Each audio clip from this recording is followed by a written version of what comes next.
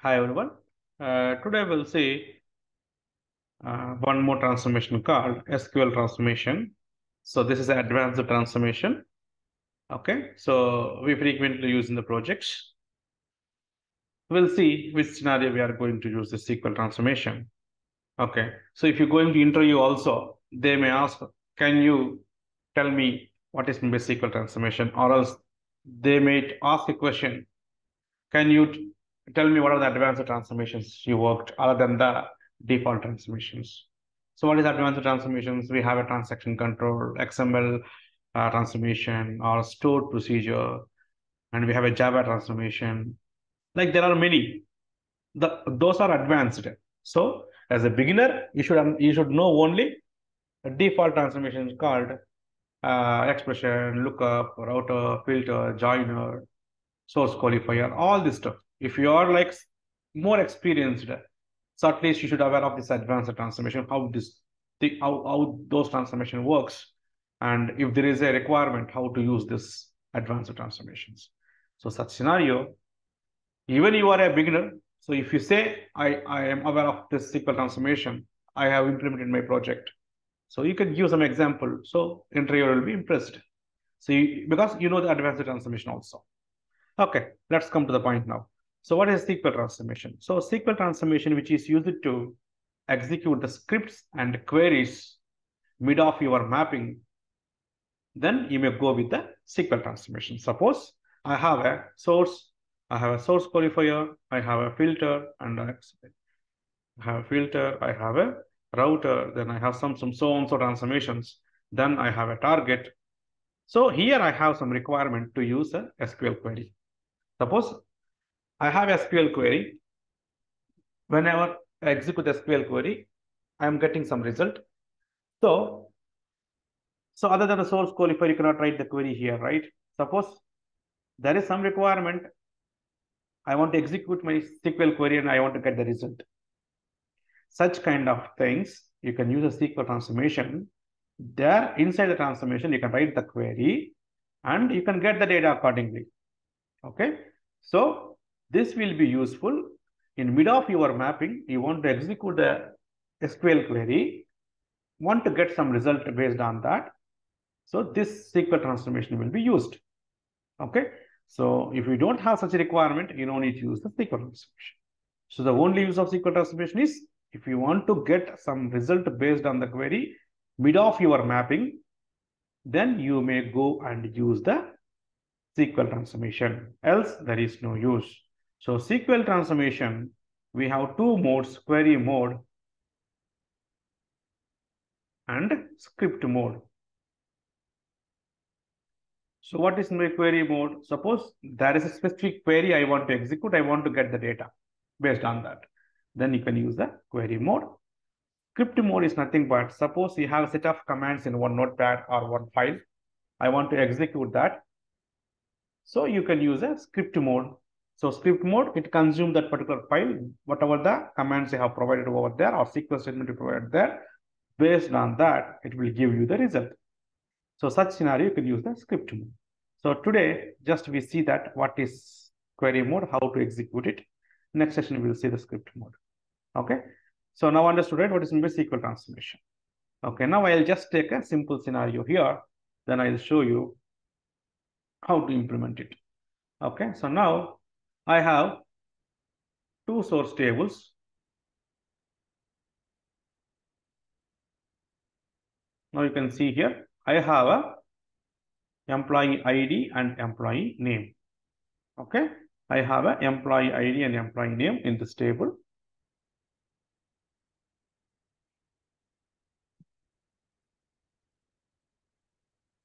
And I have another table here.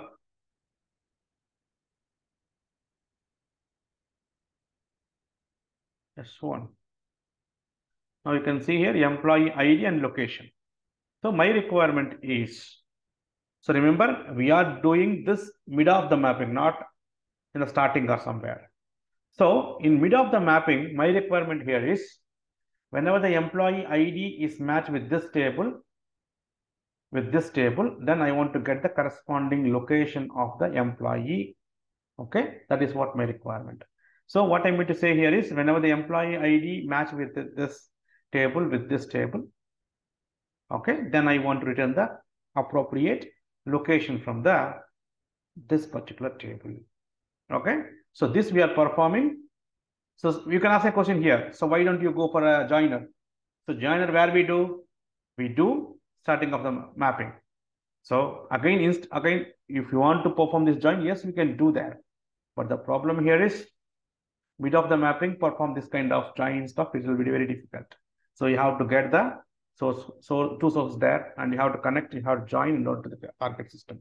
But in between, you have implemented many logics. So such kind of case, it will be a little difficult to use a joiner, right? So now I am saying that not join, not only join. So you can perform other stuff also. You can insert the data, you can update the data. So whatever you want, you can do that by using a SQL transformation. I am just giving an example. So this is my requirement. My requirement is whenever this employee ID match between these two tables, I just want to load the employee location. Similar way, you can write a insert query, update query, delete query, whatever you want, you can write as a SQL transformation. So as per the requirement. So now my requirement is just based on the employee ID, load the corresponding location to the target system. Okay, so that is the requirement. Wherever the employee ID match between these two tables, just load that. Let's go. Load it. Just a moment.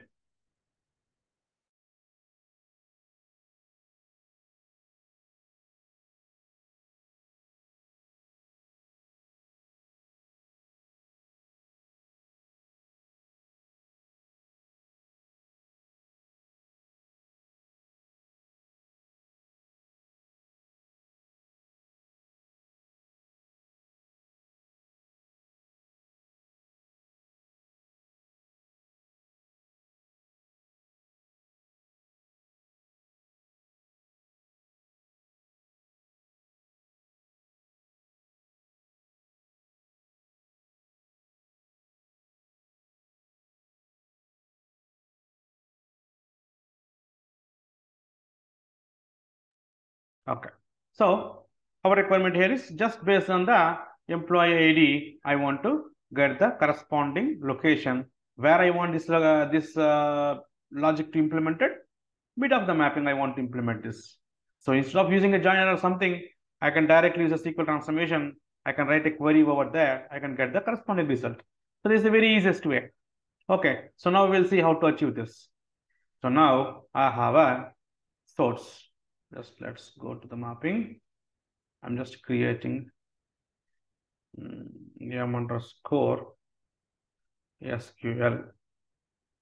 transformation. Okay. So you just get the source. Okay. So now I have source one also, other source also I have. So what is my target? This is my target. Now you can see here employee ID and employee name I am directly getting from the source, and employee location from where I am getting from this table, SQL S1. So where I am doing all these things, mid of the mapping. Okay, so now what I'll do is just I'll do some expression. Let's see. I have done these things. Okay. So namesake, I just take their expression. So real time you may have a number of transformations before. Okay, I just want to show. So now after that, what I have done, I'm going to take a SQL transformation. Now you see, whenever you click, the default mode is query mode, and script mode you have after that. So if you want to write some query, go with the query mode. Suppose you have some script, I mean a number of commands in one notepad or file, then I want to use that. Yes, you can go with the script mode. And also you have to tell to this SQL transformation what kind of database you are using it. Suppose you are now currently I am using a Oracle. So Oracle should be configured. Suppose I am using SQL Server, then you have to provide the SQL Server as a DB type. So that means appropriate or corresponding DB you should enable. Okay, then only it works. So static connection, dynamic connection, static connection. Okay, so it's like normal connection, how we select in the session. So it's like static. Suppose you have some parameter file. From that, you want to use some connection, go with the dynamic. Okay. So there is an option called SQL transformation will run passive mode. So as I said, initially it is active. Okay. Whenever you configure a SQL transformation, that acts like a active. Suppose if there is some requirement, you want to use that SQL transformation as passive, then just enable this checkbox. Then automatically, that's what I said initially, is active or passive. By default, it is active. Suppose if you want to convert into passive, then enable this checkbox. So that's what if anyone asks in the interview, so SQL transformation, active or passive, you can say both. So, but if you say both, they may ask a question, so which scenario it will be passive? If you enable this checkbox, it will be passive, or else it will be active. Click on OK. So now SQL transformation is ready. So now what you have to do, the next step, just drag and drop the ports from source. That's it. So now you see here. So this is the default port. So if anyone asks into you, so what is the default port in SQL transformation? SQL error. So if any issue related to your syntax or something, so whatever the query you have provided, right, that will be captured under this. So whatever the error related to your query or your script, that will capture here. Okay, that is the default port. So these two ports as output ports. Now employee ID, employee name. But what is our requirement? I want to load the employee location from other table. So you go here, go to SQL ports, and also note you have to provide this native types. If everyone knows that if you have a source and source qualifier, there is a difference between the source definition data type, and if you see the source qualifier data type, it will be different. So Informatica convert that data type into Informatica native data type. Okay, so that's the reason you can see that the difference between source and source qualifier. Or else let me show you. So now you can see here. Here is a number. Why decimal here? Because Informatica converts this original data type into Informatica native data types. So that's the reason you see this difference. So similar way, here you have to change the original data type. So now if you see, this is like a Informatica converted data type. But what is the original data type for this? You can see here, it is a number. It is a varchar. So this you have to provide in the SQL transformation. So now you can see here, this is a number. This is a varchar. So that is what you have to provide. This you have to provide for sure. Okay. So how you get these values? You just check in the source, not in the source qualifier. So this already source qualifier data types. So this you have to provide. So here output port. So now these two are input and output. You can see here input output coming from the source. So now employee location we want, right? So that will be the output port. You have to create manually. Employee location. So it is a varchar, right? So now by default is string. So here you have to say query mode, right? You have to write a query over here to get this. So what is our requirement? So I want to join this SQL source and this, and I want to, whenever employee ID matches between these two tables, want to get the corresponding location for that. So I'm not using any joiner here. I'm going to write a query here. Okay, let's get the query. Okay, so S1.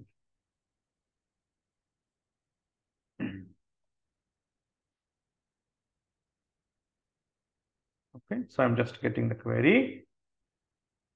You can paste it here. So remember,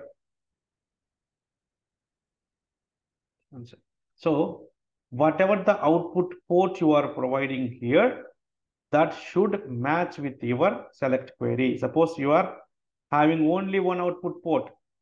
But if you are writing n number of columns in the select class, it will get failed. Okay.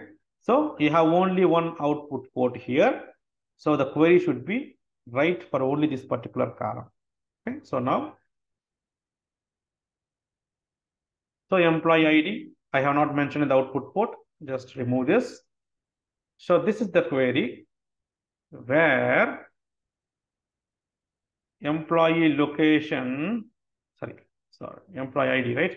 Employee ID, which is equal to, that means this table employee ID, which is equal to this employee ID.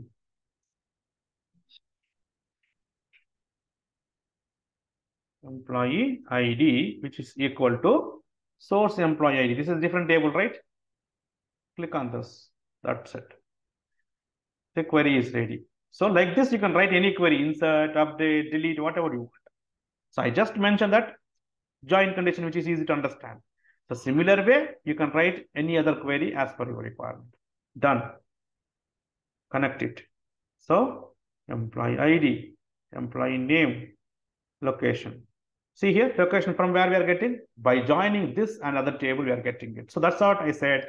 If you have such requirement, mid of your mapping, you want to execute some SQL script or SQL query, then go and use a SQL transformation, and which will be very useful. Okay, so now your mapping is ready. We'll go and generate a workflow for this. Next, finish. So now, so what is your workflow here? SQLT. So,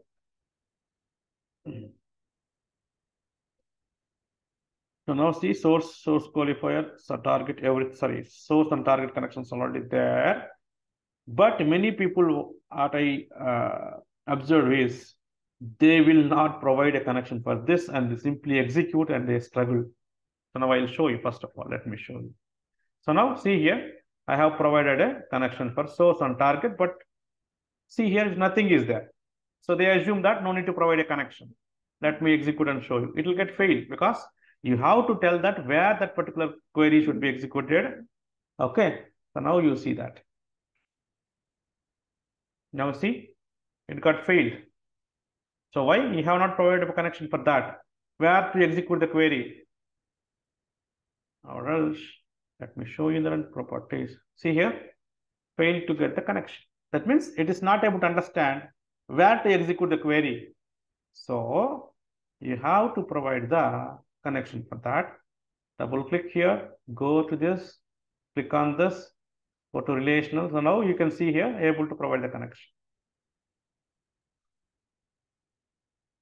Let's run my target, whether I have a data or not.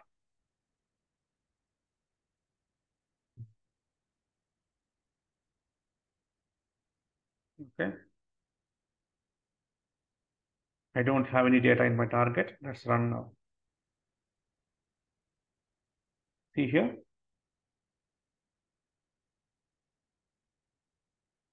Four records got loaded. Let's execute and see. You can see here, right?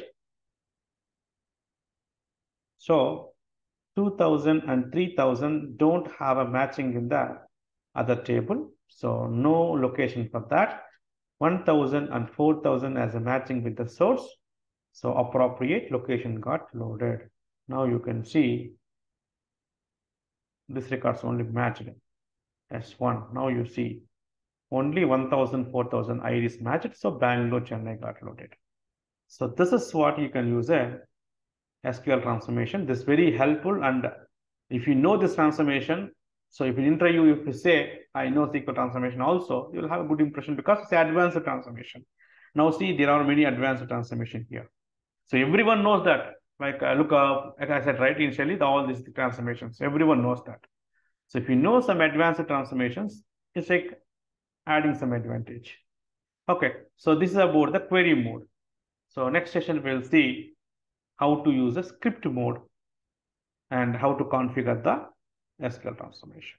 That's all for today.